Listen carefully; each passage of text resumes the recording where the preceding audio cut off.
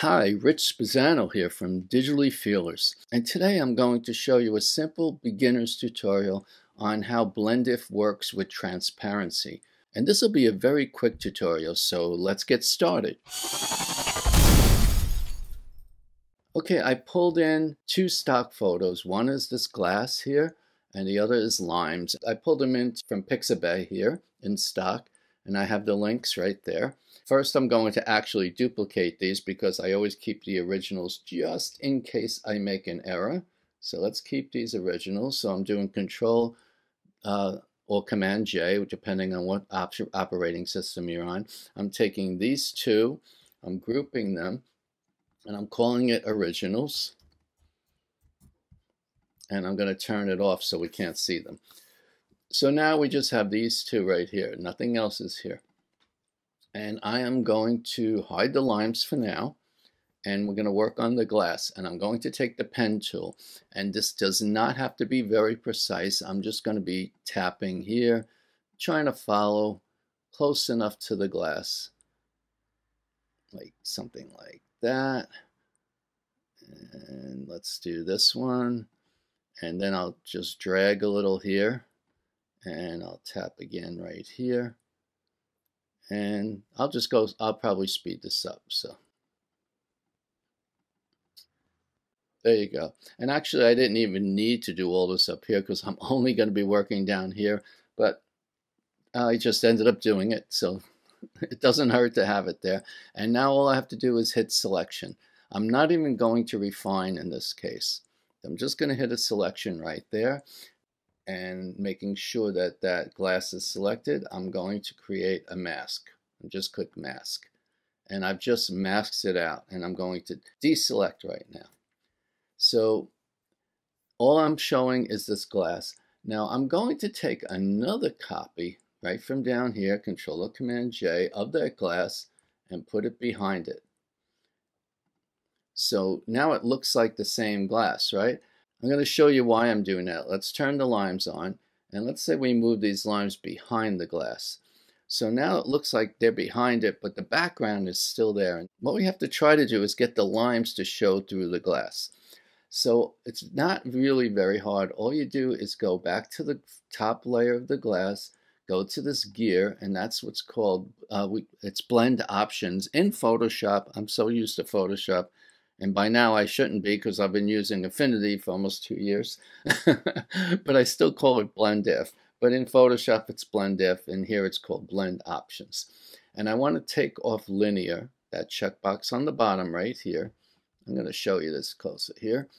And I'm going to bring down the underneath layer, which is this lime. So I'm going to take that lime, and as I come down, you see how the limes start to show through?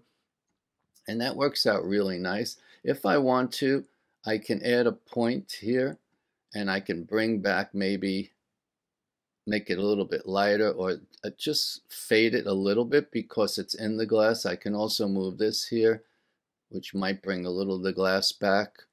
See the color of the glass, but I don't want it that much. I think this is pretty good actually by itself. If I did this, it's too much lime. It's taking the whole lime back. This is making it fade. So I want to pick a spot that I think is good. I mean, if I brought this up, it also brings back some of the lime. So I'm trying to find what I think with the water or the liquid, whatever's in there, the gin, anything that's in there would fade it a little. And I think I'm kind of liking that, just like that. So that alone shows you it's see-through, but that's not really good enough because the water would distort it when you're looking through there. So we want to fix that too. So how would we fix that? Well, what I'll do is I'm going to duplicate the limes, Control or Command J. Now we have two things of limes, and then I'm going to copy this mask, Control or Command J again. And what I'll do with that mask is I'm going to put that on top of these limes right here. Whoops, I'm trying to get it right onto the limes itself. And there you go.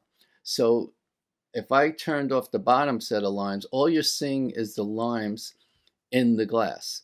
Now, of course, we don't want that. We want them all on, right? So we want to liquify these inside ones. We want to distort them a little. And to liquefy them, you have to take that center. Let's turn this off for a second. And you have to right click and say rasterize to have it work. You can do rasterize and trim, either one. That works fine. And so now we only are showing that, and it's a pixel layer. We can turn these back on. Now make sure to be selecting that center layer with the limes, and we want to go to liquify persona. And in liquify persona, I gotta make my brush smaller. There's something called freeze right here, liquify freeze. And what liquify freeze does is anywhere you paint will not be liquefied. So I'm just gonna take this like this. Like, we do not want any of this outside limes to be liquefied.